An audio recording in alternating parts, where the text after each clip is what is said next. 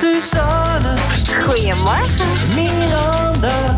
Goedemorgen. Goedemorgen. Wat staat er in de krant? Ja, ik ben benieuwd. Wat staat er dan in de kranten? Het zal een hoop politiek zijn, denk ik. Miranda? Ja, want het is zover. Ja. Vandaag.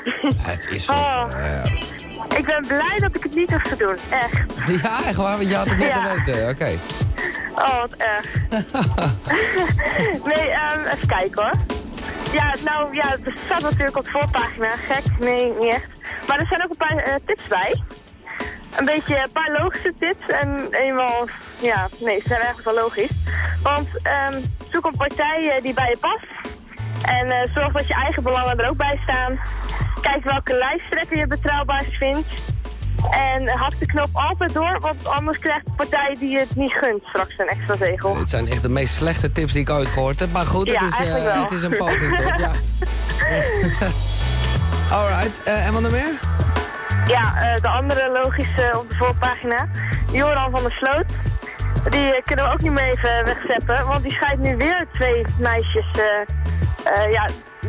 die schijnt nu weer met de verleiding te maken te hebben van 2 Colombiaanse meisjes. Echt waar, Nou, het gaat wel lekker. Nee, dat heb ik helemaal niet meegekregen. Nog meer? Ja, van 2 Colombiaanse meisjes vorige maand. Want Joran die was daar toen ook om te pokeren. En beide meisjes die verdwenen ook rond de tijd dat Joran er was. En die zijn ook met hem gezien. En ja, dus dat schijnt nu ook weer erbij te komen. Jezus. Dat wordt allemaal steeds groter. Ja. Oké. En de waslijst. En het laatste harde nieuws? Ja, dat is wel een leuk nieuwtje eigenlijk. Want een Chinese dierenpark die heeft te weinig geld voor de aanschaf van echte tijgers en panda's. Dus ze hebben wat moeten verzinnen.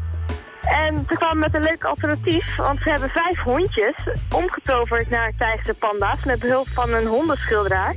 En het ziet er echt super lief uit. Ik heb dit wel een keer eerder gehoord inderdaad, ja. Dat ze toch voor de opvoedkundige taak dan toch maar beesten een beetje gaan schilderen. En witte paarden zwarte strepen opsmeren, zodat het toch nog een beetje een zebra lijkt, weet je. Ja. Oké, en wat staat er vandaag in de telefaag, zus? Ja, hier natuurlijk ook de politiek op de voorpagina. Heel groot rechts of links zelfs op de voorpagina. En dan staat er, wint Rutte of toch Cohen de stembusstrijd.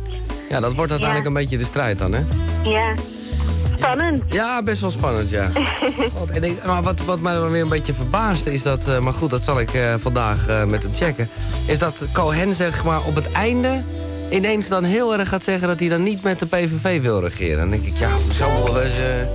Dat was hooguit een reden voor mij om het wel te stemmen. Omdat ik dacht van ja, dat vind ik van D66 zoiets van... die wil kosten wat kost daar niet mee regeren. Dat is heel goed recht hoor. Dat siert Alexander Pechtold ook wel weer in wat hij vindt. Maar ja, als je dat dan weer stemt, dan kan je maar afvragen of dat dus wel zin heeft. Nou ja, ik vind het nog steeds lastig. Maar weet jij al wat je gaat stemmen? Nee, ik weet het dus nog niet. Nee? Waar twijfel je tussen dan? Nou, ik twijfel tussen de D66 en Partij van de Arbeid. Oké. Denk ik. Ja. Ja.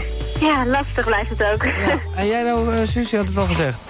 Nee, ja, ik vind het ook zo lastig. Ja, maar... Want normaal stem ik altijd GroenLinks. Alleen toen ging ik de stemwijzertest doen. Ja. Toen kwamen ineens hele andere partijen uit. Oké. Toen kwam Trots op Nederland kwam er. Trots op Nederland, ja. En de SP. Ja, nou dat is een wereld van verschil. Maar goed, als je nu in het stemhok zit, je moet het nu beslissen. Ja, dan ga ik toch weer voor GroenLinks. Oké. Ja. Nou, duidelijk. Wat is er nog meer voor nieuws? Ja, ook nog echt, dit vind ik echt bizar nieuws. Het gaat over bejaarden in verzorgingstehuizen. Die moeten in een aantal verzorgingstehuizen in ons land nu gaan betalen voor extra diensten, zeg maar. Bijvoorbeeld als ze dan een extra goede douchebeurt willen, dan moeten ze 21 euro betalen. Nou ja. En als ze willen begeleid worden naar de kapper, moeten ze 42 euro betalen. En dat soort bizarre dingen. Ja, dat is wel heel ziek, ja. Ja. Kijk, als die douchebeurt nou echt een beurt was. Ja. Ja. Dat kan ik me nog voorstellen. Wat een land. Oké, en het laatste? Ja, natuurlijk ook weer Joran van der Sloot. Want de Telegraaf die schrijft vandaag dat exclusief de hand hebben weten te leggen op een bekende verklaring van hem. En daarin zegt hij dus dat hij heel erg boos op haar werd omdat zij in haar laptop zat. Ja. En zij sloeg hem eerst, zei hij. Ah, oké. Ja, natuurlijk. Weinig exclusief aan, maar dat verhaal dus in ieder geval. Oké, ander nieuws, oftewel leuk nieuws. Miranda. Ja, in de nacht van maandag op dinsdag kreeg de politie de melding dat er een verwarde naakte man door Nijmegen zou rondrennen. Dus die agenten die gingen kijken en toen ze bij de man kwamen, stapte hij gewoon in en deze autogordel om. En hij vroeg half in het Duits en half in het Engels of de agent hem naar het paradijs wilde brengen. Maar ja, het leek de agent toch iets verstandiger om eerst even langs het politiebureau te rijden. Wat een mooi verhaal zeg. Oké, en wat heb jij, Suus? Ja, nieuws over een schildpad. Want Dick de Bruin, een Nederlandse meneer, die was aan het duiken op Aruba en had hij zijn onderwatercamera meegenomen. Alleen, hij was even aan het duiken, dus en toen schoot ze ineens zijn camera omhoog en die heeft hij nooit meer terug kunnen vinden. En toen hoorde hij opeens van vrienden over een filmpje van een verloren camera. En hij ging dus zoeken. Toen kwam hij inderdaad een filmpje tegen op YouTube. En dat, daarin was te zien dat een schildpad zijn camera aanzette. En dan had die schildpad zichzelf gefilmd toen hij naar de kust zwemde in Amerika. Dat meen je niet. Ja, en hij had te kijken van, hé, dat is mijn camera. En nu, is hij weer terecht, de camera, met een filmpje van de schildpad. Wat een mooi verhaal. Dus die schildpad heeft gewoon zelf even een leuk filmpje gemaakt. Ja. Wauw. Ja. Nou, dat vind ik echt nu al een van de beste natuurfilms ooit. Waarbij de schildpadden zelf aan het filmen zijn. Dat is toch briljant. Ja. Oké. Nou, wat gaaf zeg. Nou dames, succes met de woensdag. Succes ook met de keuze maken, Suus. Ja, dank je. Ja, succes. We gaan het morgen gewoon, want mensen, dat vind ik altijd zoiets, mensen gaan dan heel erg die in de media verschijnen, die gaan dan, ga ik niet zeggen. Weet je wel? Nee, ja. Ik, maakt het nou uit.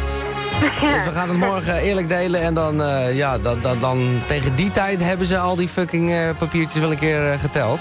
Ja. Het gaat nog een hele late avond worden. Zo jammer dat er geen computers meer zijn, maar goed. Tot morgen en goedemorgen.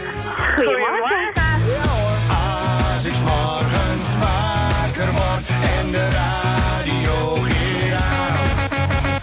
Giel, dat is dan wat ik hoor. Het is tijd om op te staan. Exact 7 voor half 7. Dit is Giel op de radio. And love is everywhere.